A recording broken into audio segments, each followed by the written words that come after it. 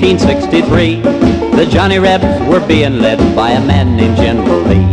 He marched his boys from Dixieland to a town they'd never heard. It was here the South would do or die in the Battle of Gettysburg. Oh, poor Johnny Rebel, poor Yankee Blue, you'd better write your sweetheart, boys, before the day is through. General Lee said, here we'll be fighting for the cause of Southern men. Let's show these Northern Yankee boys that our rebel guns will win. But near this Pennsylvania town, the North was big and strong. General Meade had 90,000 Yanks to prove that Lee was wrong. Oh, poor Johnny Rebel, poor Yankee Blue, there's gonna be some killing, boys, before the day is through. Now it wasn't long a-comin' till the battle lines were formed. The rebels charged the Yankee Blue, a-shootin' up a storm.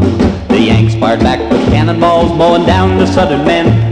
3 awful days of fighting raged, but the Yanks just wouldn't give in. Oh, poor Johnny Rebel, poor Yankee Blue, you'll change the course of history, boys, before the day is through.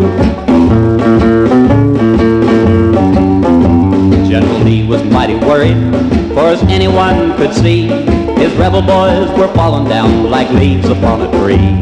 He ordered the sound of the bugle, retreat was the cry they heard, and they knew the Southern cause was lost at the Battle of Gettysburg.